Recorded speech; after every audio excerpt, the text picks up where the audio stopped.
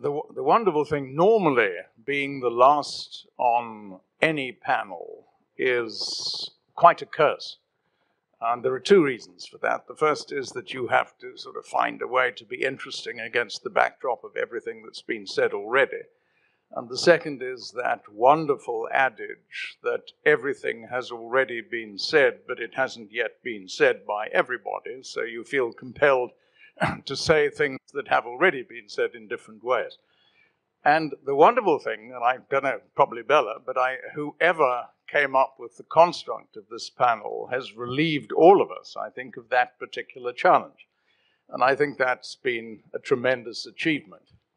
If you think about what we've had, we had Norbert Koh in the first place setting a context, an historical context and a context in respect of issues that we have to address in the future. And then we had Thomas speaking on the misuse, the distortion of supposedly scientific research, insights, and perspectives in order to frustrate our ability to be able to address the challenges of the future.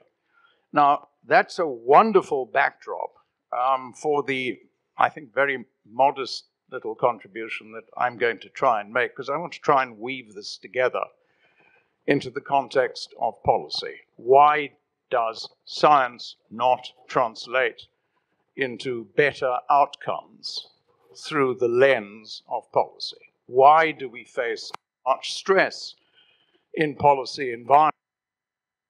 We're seeing as much fracture as we're seeing, both in efforts at collective action at the level of the global commons, and even collective action at the level of nation states. And these fractures are apparent everywhere for reasons that I'll sketch in just a moment. So why is that? And that perhaps, not trying to do Ferry's job for him, but that perhaps is what we might discuss among ourselves ex post. Because unless we solve that problem, science, research, technology will not solve anything. As Norbert very correctly said, they are means to ends. It is the purpose to which we put them that matters. And the fact that they enable solutions that we could not have imagined 10 years ago, or 30 years ago, or 50 years ago, is no solution if we cannot find ways of collectively employing them, based firstly on individual excellence, and secondly, the ability to translate that into collective action at appropriate scales. So let me start with something that Ferenc said right at the beginning, and I'm going to take a non-Hungarian reference point, but simply to illustrate that this thought is widespread.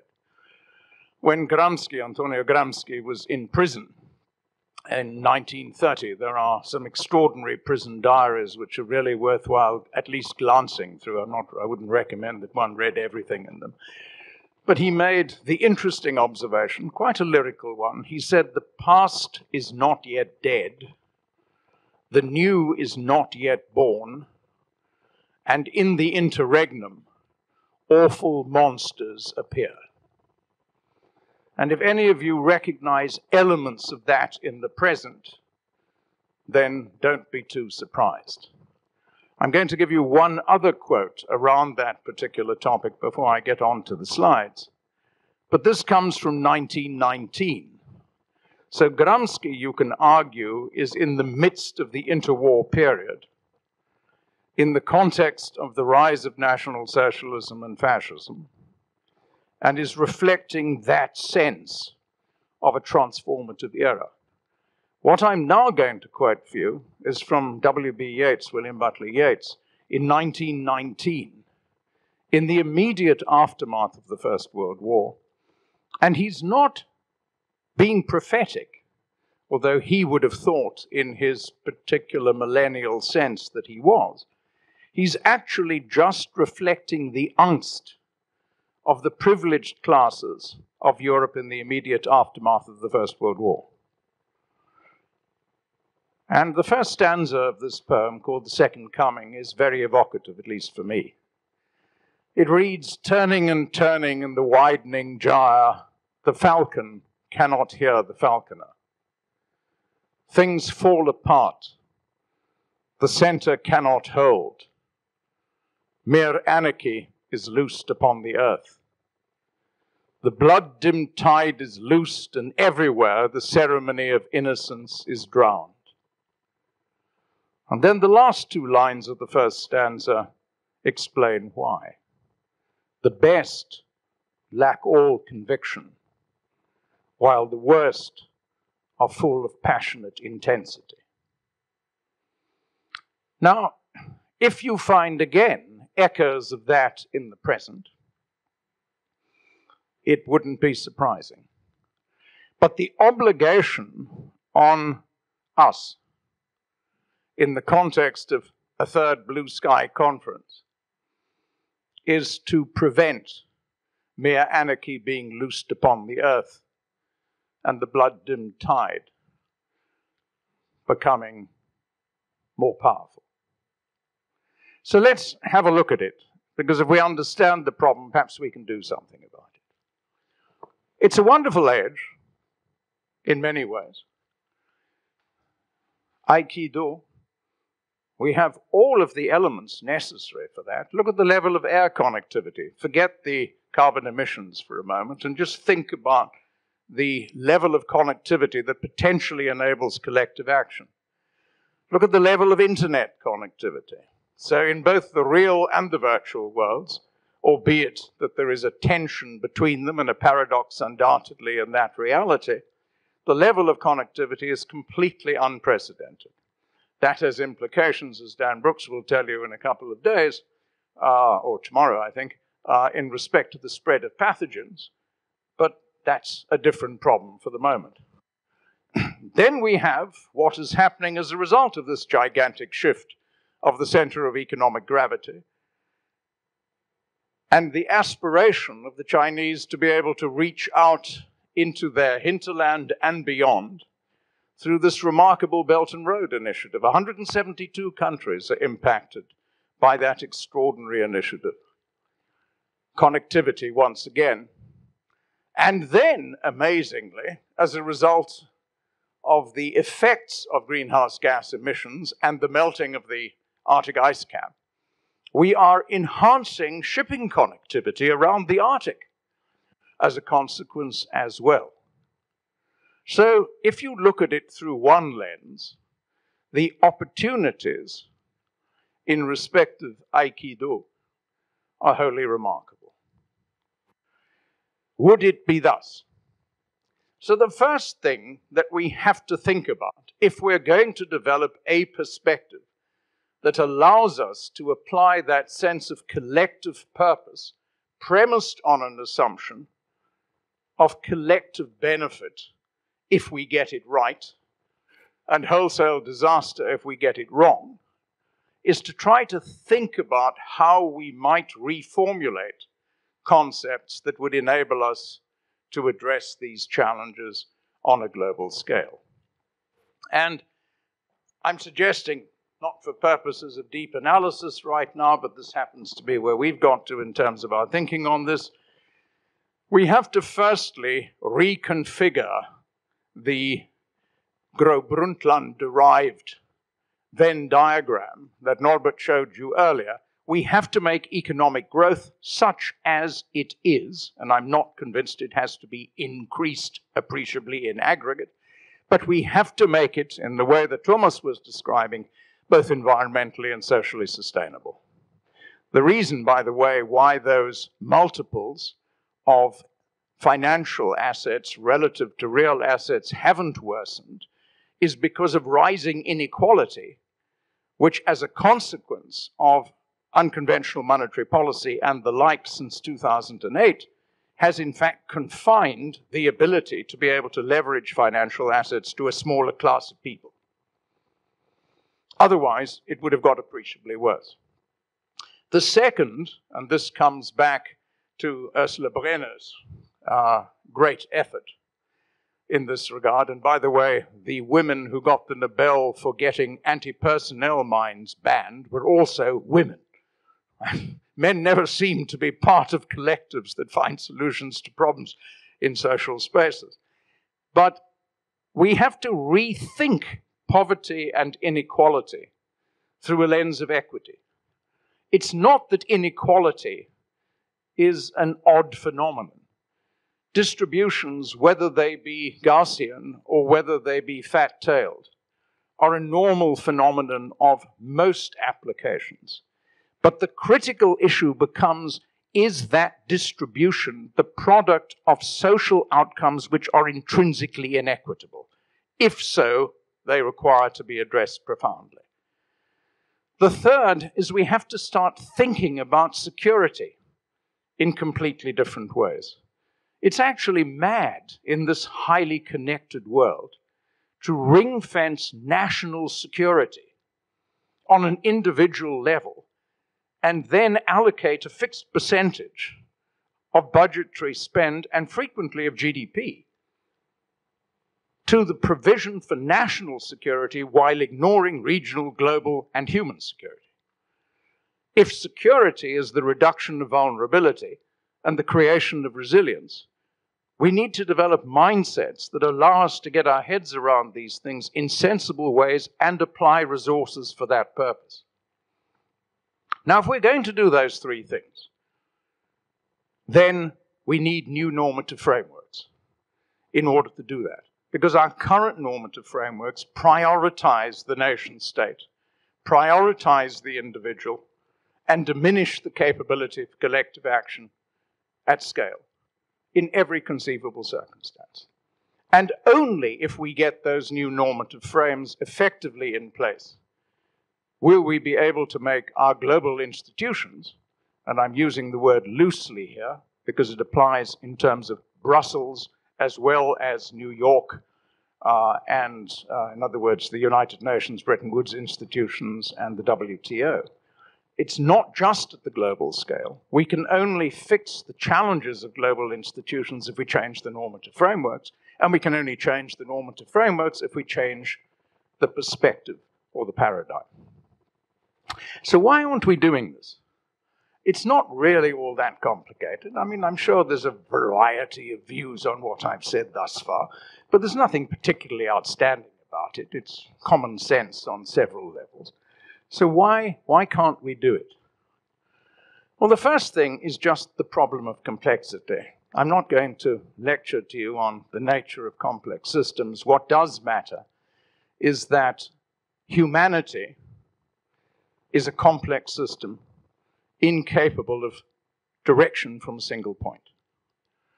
Humanity, embedded in a biogeosphere, or an Earth system if you prefer, is a complex adaptive system in which co-evolution for good or for ill is a continuous phenomenon.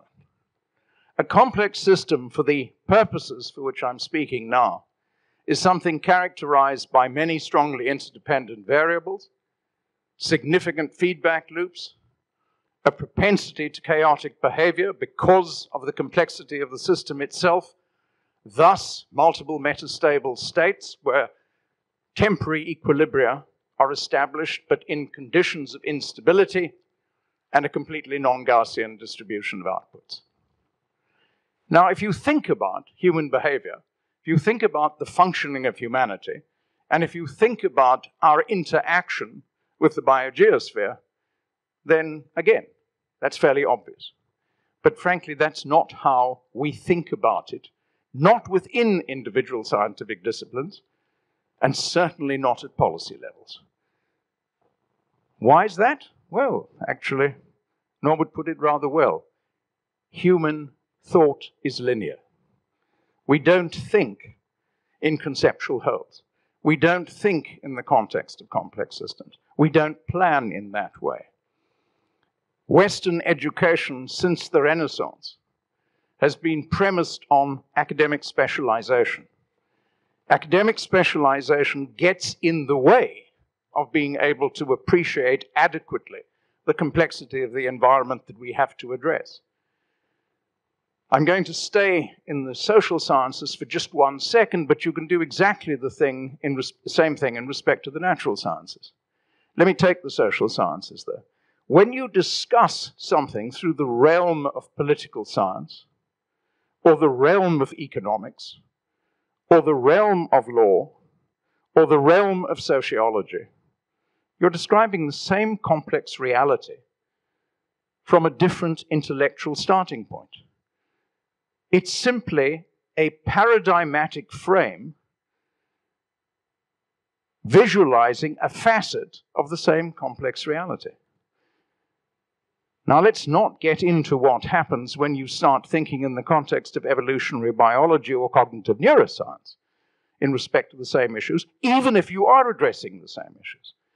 The jargon becomes incomprehensible. The ability of people to engage in meaningful debate around these issues creates the sort of distortive effects, misinterpretation of data, misinterpretation of paradigms, misinterpretation of scientific, in quotes, hypotheses, that then confuse the living daylights out of policymakers. And the reason for that is that interconnectivity exponentially increases uncertainty.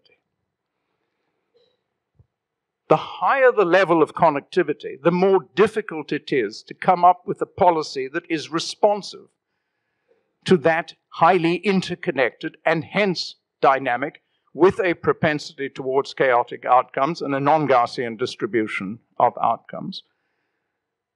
It becomes more difficult in policy terms to be able to address those issues. The algebra doesn't matter, it's very simple anyway.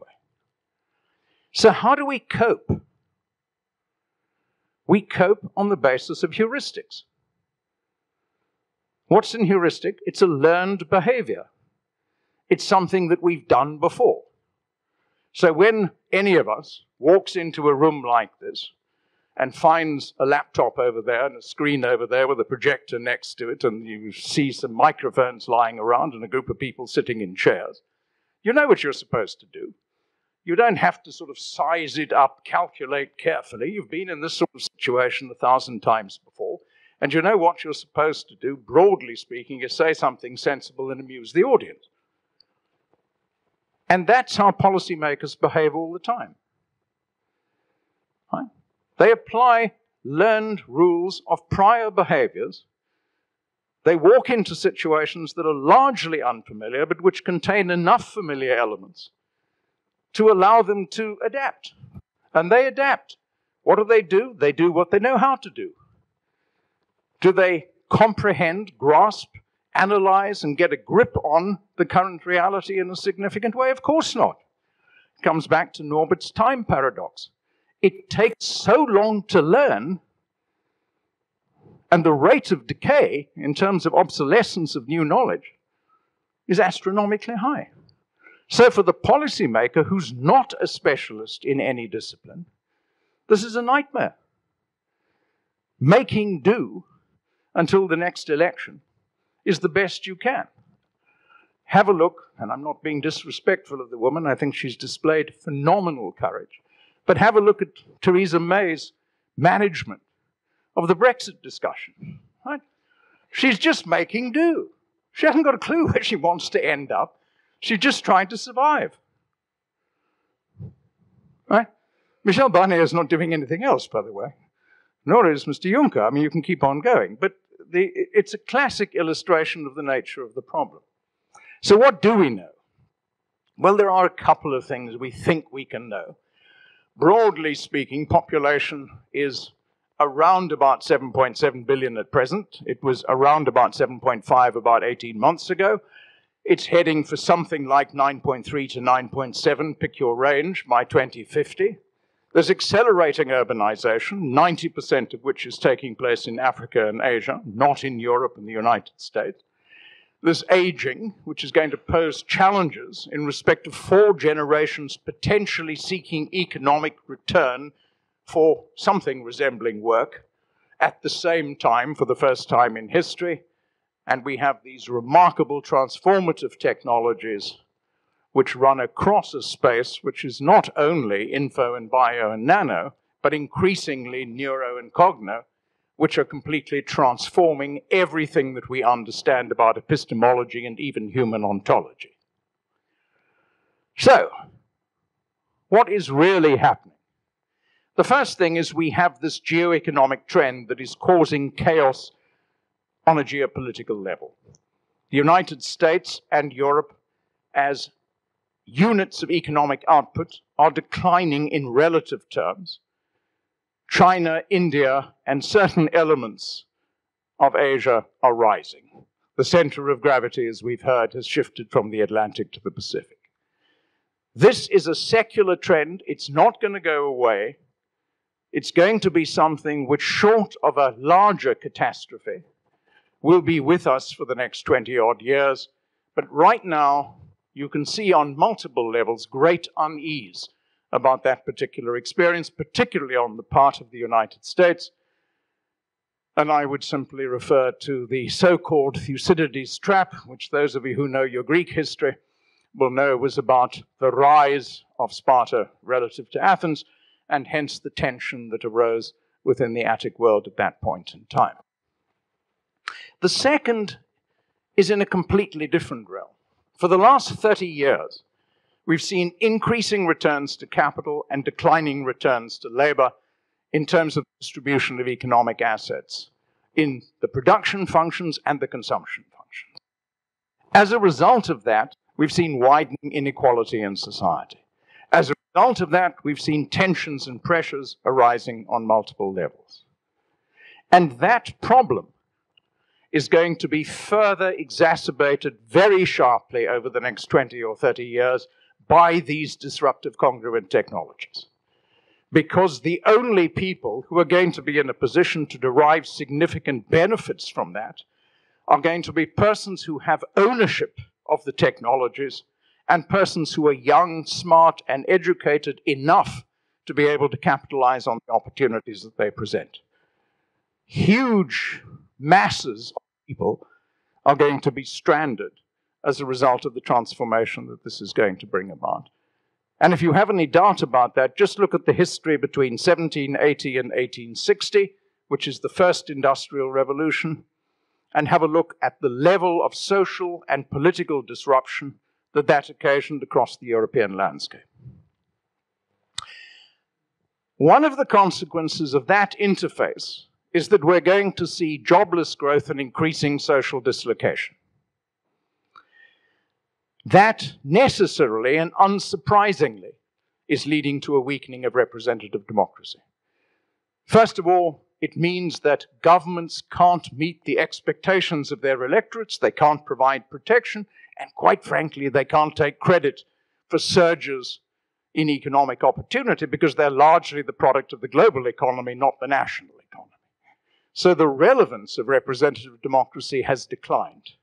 I leave a thought with you, I'm not going to explore it now, but every political system is the product of its age. And the emergence of representative democracy was the product of the late 18th century and the Industrial Revolution in the 19th, which was premised on a shift from sovereignty of the sovereign to sovereignty of the people. Because you couldn't get all the people in the agora in the same way that you could in Periclean Athens, not even in the 13 states of the United States after the adoption of the Constitution at Philadelphia, we elected people to represent us.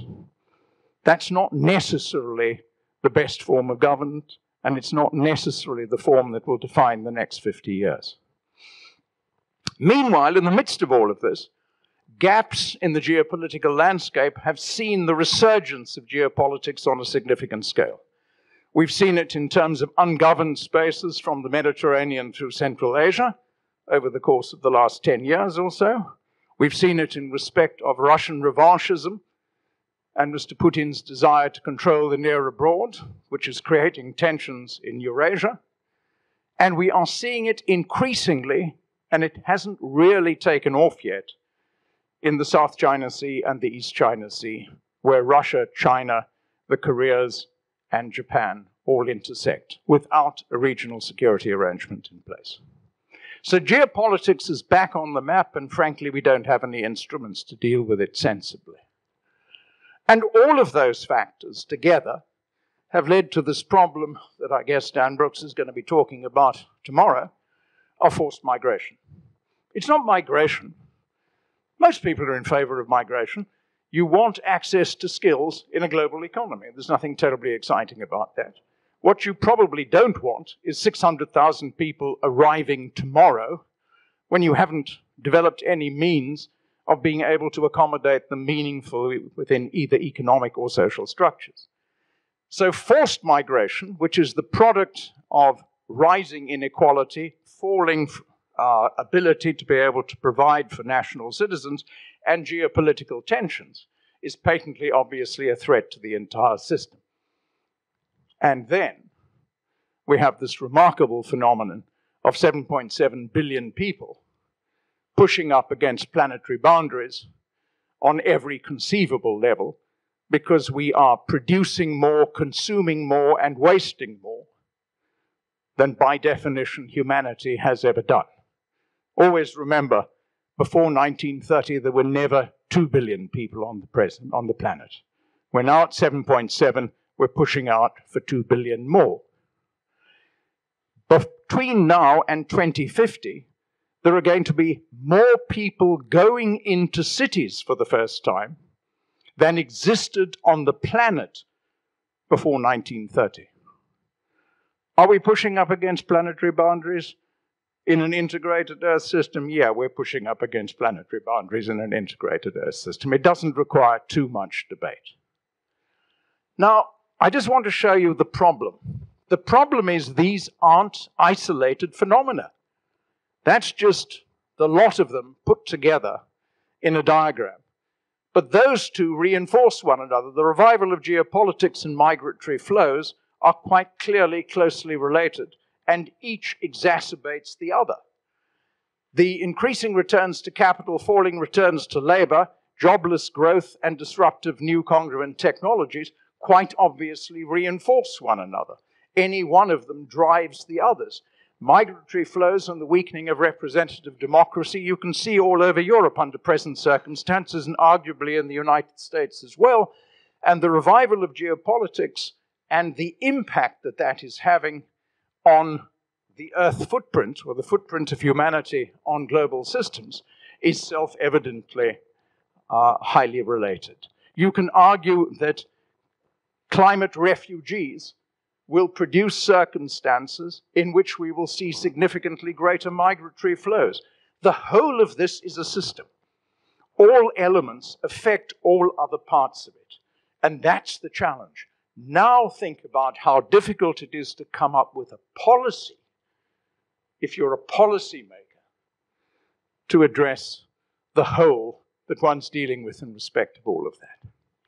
So when you look at it analytically, the new congruent technologies and the fact that we're pushing up against global Earth system boundaries in the context of the revival of geopolitics is quite naturally producing a weakening of representative democracy, jobless growth, enhanced migratory flows, increasing returns to capital, falling returns to labor. And that's the problem. Unless you understand the whole, you can't actually deal with any significant part of it in any fashion. Now, the fundamental problem, I'm not going to belabor this because I've said most elements of it already, but policymakers deal with fragments of this reality all the time. They don't deal with the whole. They can't deal with the whole. They don't have the resources to deal with the whole. They don't have people in their immediate vicinity who comprehend the whole and can advise them in a comprehensive fashion.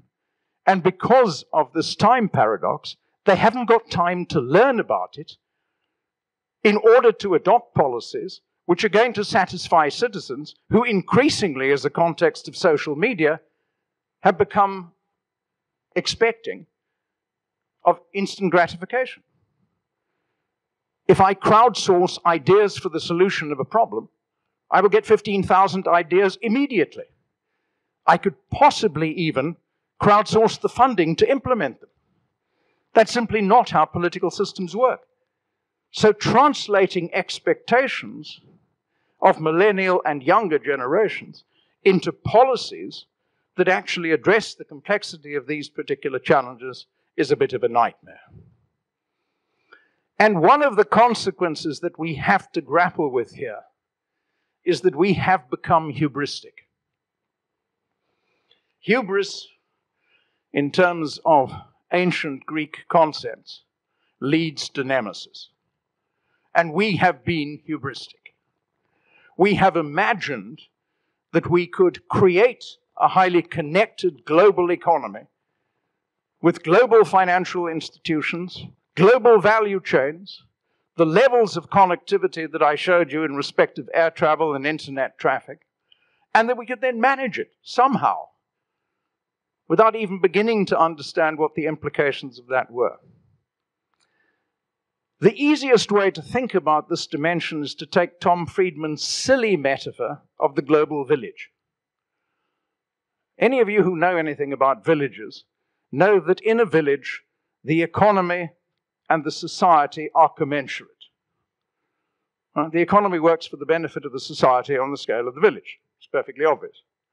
The polity, whatever form it takes, only has to intervene at the margins to avoid a certain degree of conflict within the village. There's no particular problem about that.